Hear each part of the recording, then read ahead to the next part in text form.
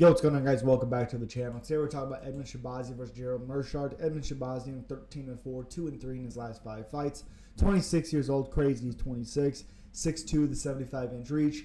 Fighting Meerschaert, GM3, 36 wins, 17 losses, 2-3. 36 years old, 6'1" height with a 77.5-inch reach. 2.5-inch reach advantage for Meerschaert. There's a distance where Meerschaert can strike with Edmen. There's a distance where he's absolutely going to get finished. The problem with it is Edmen gets taken down. Edmen is not great at his takedown defense, especially if you can create chaos. So Meerschaert has a crap load of submission wins. Like I said, 36 years old, so that worries me a little bit. He's only been to a decision he's been to a decision 7 times, but he's won 2 decisions. So again, that being said, he has 34 finishes. 34, 28 of them by submission.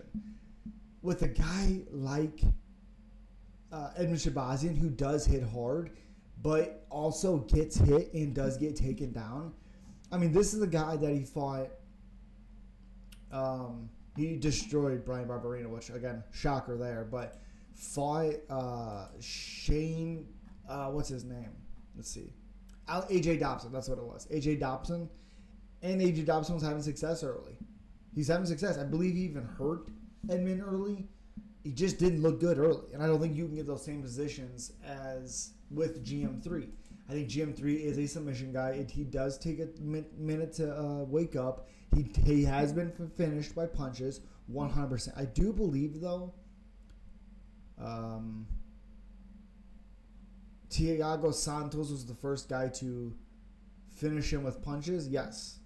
Thiago Santos was the first guy to finish him with punches, you know, and then Heinisch did it, and then Hamza did it, Pfeiffer did it, but yeah, still 4 TKO losses, and the first one was Thiago Santos. I believe a weight class lower for Santos.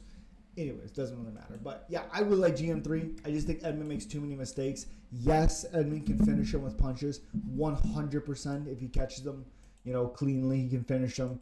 But I just think GM3, with being able to get Edmen down, which he will get his back. I like GM3 a lot, probably by rear naked choke. I can see also a guillotine making Edmen shoot desperately. I like GM3 by finish. And as always, guys, subscribe, like, comment. See you at the next one. Peace.